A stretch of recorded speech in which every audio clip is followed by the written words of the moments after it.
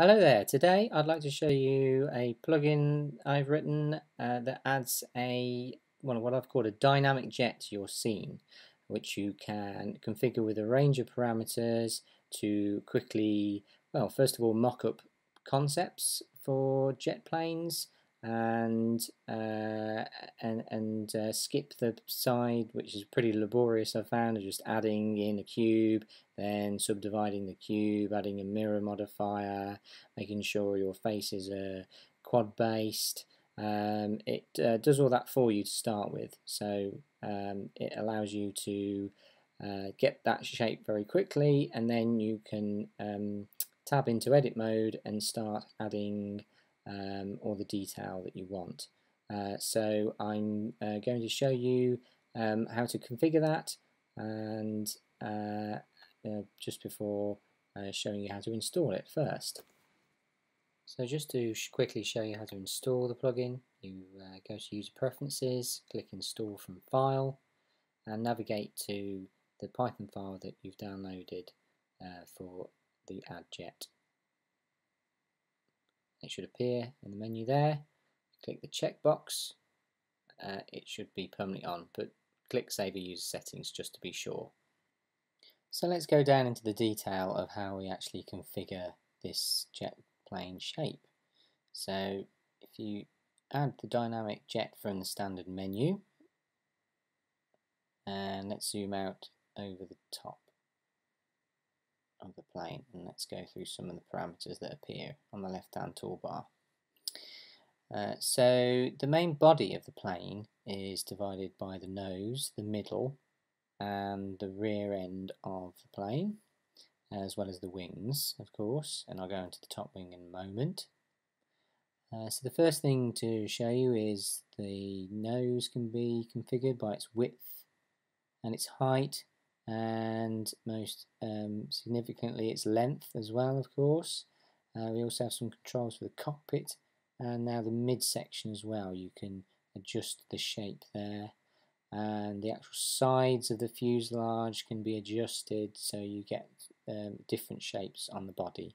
And then you can change the rear as well to change that main shape. And then we can move on to the wings. You can change the wingspan.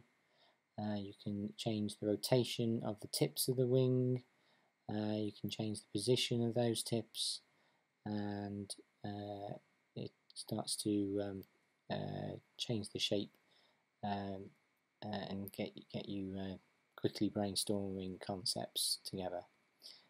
You can also do the same to the top wing, the tail wing, which I'll show you in a moment as well. You can change the number of tail wings, or you can decide not to have any tail wings at all. And it follows the same pattern as the main wings, where you've got a base and a tip. You can also change the angle of the main wings as well. Here you could get two tail wings as well out, so that's looking like a shape that's quite different from the one you started with when you added the default jet shape. You can reduce the engines to 1, you could also reduce it to 0 completely. You can also adjust the width and the height of the engine shape, but you might want to add more detail to that later, and I'll show you how to do that in a moment. Also worth noting is the subdivisions. So the add-on automatically adds a subdivision modifier to the plane, so you'll be able to see the underlying mesh that it's actually created is actually subdivided to give it all that smooth shape. And I've also added some default location and rotation parameters so that you could automatically edit the transformation of the jet very quickly. Also worth noting is, say if you want to get back to the default parameters, all you do is hit the delete key. So just to show you the modifiers that are automatically added to the shape, you've got the mirror modifier and the subsurface modifier, which I showed you in the properties panel. If you hit tab, you will lose all the parameters, so so do it when you're sure, but when you hit tab you can actually edit the base mesh. Here I'm just adding a very rudimentary engine just to show you as an example, sort of the front grills of the engine, so you can start adding in more detail quickly after you're happy with the initial concept. But I'll put that back, just show you the overall shape. And finally, just as a little bonus, if you also use another add-on of mine, the plating generator, if you apply the subsurf modifier and then enter edit mode, you can also quickly start adding plating patterns to the mesh.